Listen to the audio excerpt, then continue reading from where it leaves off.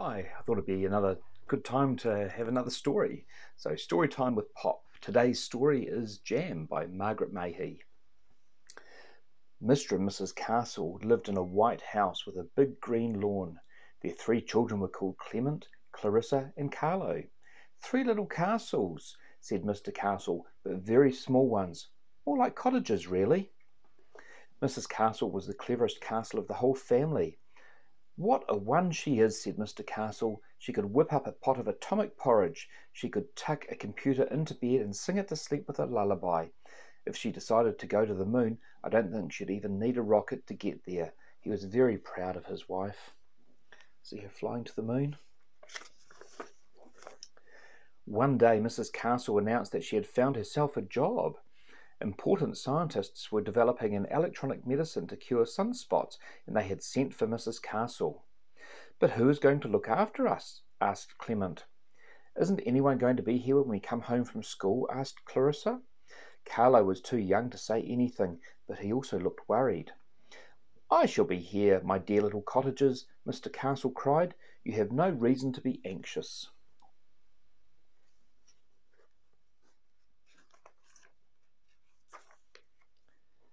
He washed dishes and then pegged them out to dry. Not only did he sweep the floors, he swept the ceilings too. He vacuumed the carpets, put the dough to rise in a warm place, wiped down the bench, had a quick cup of tea, planted a row of cabbages, folded the washing, baked the bread and a cake, put Carlo down for his afternoon sleep, had another cup of tea, cleaned the bath, prepared dinner, read the paper so as to be well informed, kissed the children when they came home from school, and Mrs. Castle when she came home from work, and asked them all what sort of day they had had. Then he gave Mrs. Castle a glass of sherry, handed her the paper, and took the children out for a game on the big green lawn. He was an excellent house father. Indeed, he was so good that one day he actually ran out of work. While he tried to think of just what to do next, there came a soft thud on the roof, and then another one. "Sunspots!" cried Mr. Castle, and ran outside, but it was not the sound of falling sunspots he had heard, but ripe plums tumbling off the old plum tree which grew behind the house. Mr. Castle was delighted. "I'll show them," he cried. "They think they know all my capacities, but I shall show them talents beyond their wildest dreams." Gathering up the fallen plums, he made 3 pots of plum jam. "My dear, how wonderful!" exclaimed Mrs. Castle. Clarissa, Clement, and Carlo thought it was wonderful too. The next day many more plums fell from the tree, and Mr. Castle made 20 pots of plum jam. Try saying that fast. The following day the ground under the tree and much of the roof were covered with big purple plums. Mr. Castle made 30 pots of plum jam. See all the pots down the bottom? But the day after that there were even more plums, and Mr. Castle had run out of jam jars. "What a challenge!" he cried. "Not a single plum must be wasted." He filled all the vases in the house with jam. He filled the glasses they used for sherry. Even Carlos's rabbit mug and the teapot were filled with jam. See all the jam there? "It's like a school for jam pots," said Clarissa. "Your father is a born artist," said Mrs. Castle. "He is the Picasso of jam makers. But now we must eat it all up," said Mr. Castle firmly. They began with jam sandwiches. Mrs. Castle, Clement, and Clarissa had jam sandwiches in the lunches. Mr. Castle prepared them for every morning.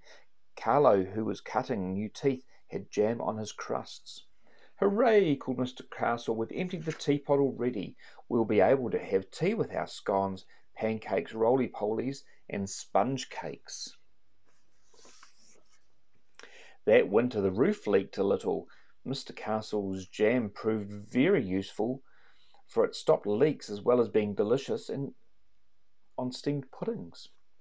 When the tile came off the bathroom floor, Mr. Castle stuck them down again with jam. After weeks of devoted jam eating, they could put flowers in the vases again and drink sherry from glasses instead of from egg cups. "I wouldn't care if I never saw another pot of jam in my life," Clarissa whispered to Clement. I probably should say, I wouldn't care if I never saw another pot of jam in my life, Clarissa whispered to Clement. But don't tell Daddy I said so. You can't help getting sick of jam, Clement agreed. See Mr. Castle busy fixing things? In the meantime, they had jam with everything, and on everything, and under everything. Their dreams became haunted with jam. Clement dreamed that the sky opened and jam rained down on him. Clarissa dreamed of fat, shadowy jam pots marching through the night, crying out a terrible war cry of jam, jam, jam. It's a bit scary, isn't it?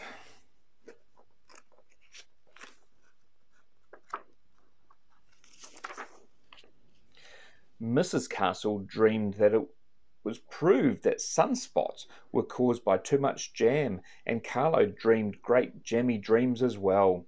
Their days were full of jam eating, and their nights of dreams all dripping with jam.